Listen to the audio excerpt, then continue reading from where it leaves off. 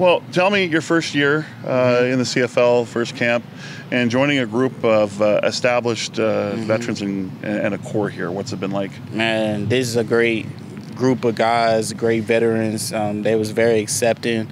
Our DB room is a really talented DB room, and we have a lot of good players that can really play the ball and fly around. So it was just really coming and enjoying myself and just playing with them guys and enjoying the game of football. Yeah, coming in, is it not having any expectations?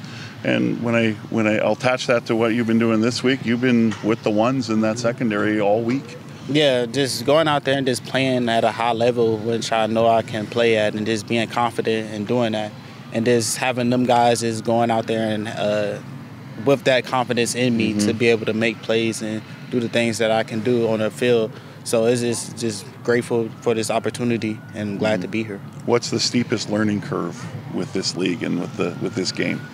Just more people on the field and a little bit faster tempo. But at the end of the day, it's still football, and it's still you get to put on pads and just go out there and tackle and everything. So I feel like just just getting used to the game and the rules and stuff. So just getting used to that, and then once that you get used to that, it's just the same as football. All right, so we got to talk about the knockdowns, which I know should have been interceptions, you're probably thinking, right? It's funny, at the end of the season, you go, oh, Darrius Bratton got 12 knockdowns, but doesn't tell you what happened. And you're probably going, I should have had like 6 interceptions instead of 12 knockdowns. But tell me about, as Coach Jones called it, MOPs, missed opportunities, and just how you bounce back from that. Because you could be a real difference maker if you turn the ball over, right? Right, just staying disciplined, just being there when the ball there, just doing your job every play, because everybody got a job to do on the field. So when the ball comes my way, just find a way to get it instead of not just knocking it down.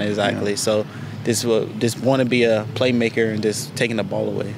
Darrius, what's your background? Where do you come from, and what about your game suits you for where you are now? So I came from Roanoke, Virginia. I went to the University of Virginia, and I had a lot of coaching staff. I had a coaching staff, two good coaching staffs at the University of Virginia. So they taught me a lot of good football. And I know I work back home. My brother, he played in Europe some time ago, so he taught me a lot about the game as well. So it's just coming up here and just trusting in the process and trusting in technique and trusting in the fundamentals of the game. You're a long way from home, but it's not Europe far, right? Yeah, right, exactly.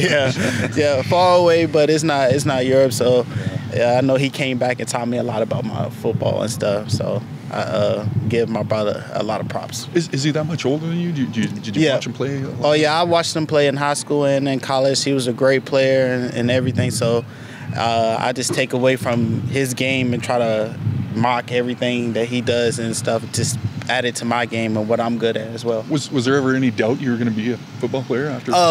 Yeah, I played baseball in the day, so we back in the day. So I really didn't like football when I was little, but he was like, I still wanted to play football. He was like, oh, if you want to play football, we're gonna be good at it. So we started working out pretty a lot. So it was fun. What positions did you play in baseball? Baseball? Oh, I played everywhere. Center field, first base, catcher, pitcher. Wow. Yeah, I was a baseball player back in the day. I thought I was gonna play baseball in college, but it turned out to be football. What was the switch? Did you make it, or did it I think it was I made it in high school when my recruiting was not there in high school, so I just made that switch to football and just wanted to focus on that. That's not a bad role model to have to make a switch like that if you're not going to be plan A, right? Yeah, exactly. Plan B, right, exactly.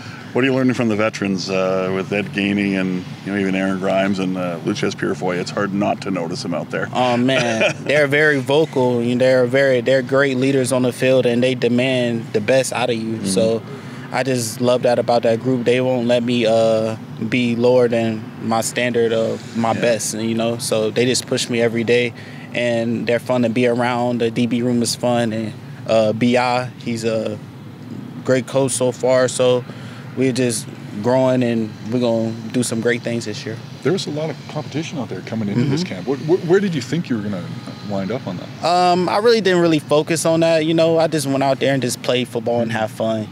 That's all about the game. Just bring that childhood joy for the game back to the game. So I just let the pieces fall where I fall and just go out there and play my best. Did you have any preconceived notion of what the whole CFL was like, or did you know much about it beforehand? I knew a little bit about the CFL, but I didn't know much. So coming up here was pretty new for me. So but it's been a great opportunity and a great experience so far. So I'm just grateful for that. Yeah. Stuff. Thank you, Darius. Thank you. Great to meet you, man. Thank you Best too. of camp so far. Thank you.